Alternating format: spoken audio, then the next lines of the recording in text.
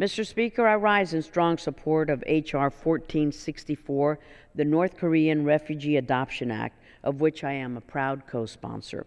I want to thank my good friend from California, Mr. Royce, the chairman of the Subcommittee on Terrorism, Nonproliferation, and Trade on our Foreign Affairs Committee, and a longtime advocate on North Korean human rights and refugee issues for introducing this important bill.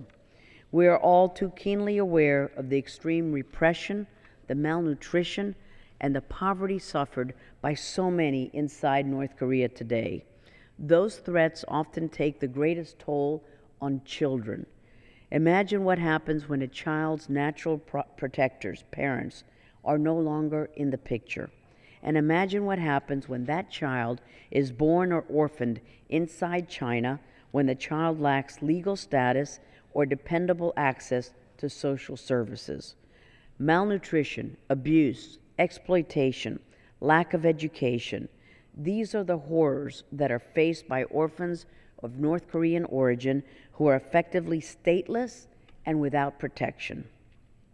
Mr. Speaker, the United States is home to the largest ethnic Korean population outside of Northeast Asia, and many of the nearly 2 million Americans of Korean descent have family ties to North Korea. Numerous American families would like to provide caring homes to these stateless North Korean orphans. H.R. 1464 is a responsible first step toward making that possible. This bill does not ignore the unique challenges involved with ensuring that North Korean adoptees are genuine orphans and not fraudulent victims of trafficking. It does not change U.S. immigration law, nor the legal standards for adoption. It does not reduce the need for China to begin abiding by its Refugee Convention obligations to vulnerable North Koreans within its borders. And it does not diminish our commitment to assisting intact refugee families or to reunifying families that are separated.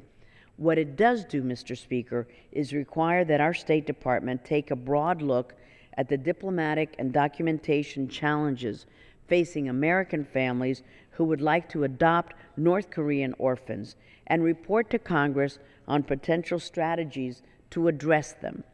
Doing the right thing is not always easy. I especially want to applaud those adoptive parents, both past and future, who invest their own lives and homes to provide loving families for some of the world's most endangered children. H.R. 1464 is a welcome step forward, Mr. Speaker, and deserves our unanimous support.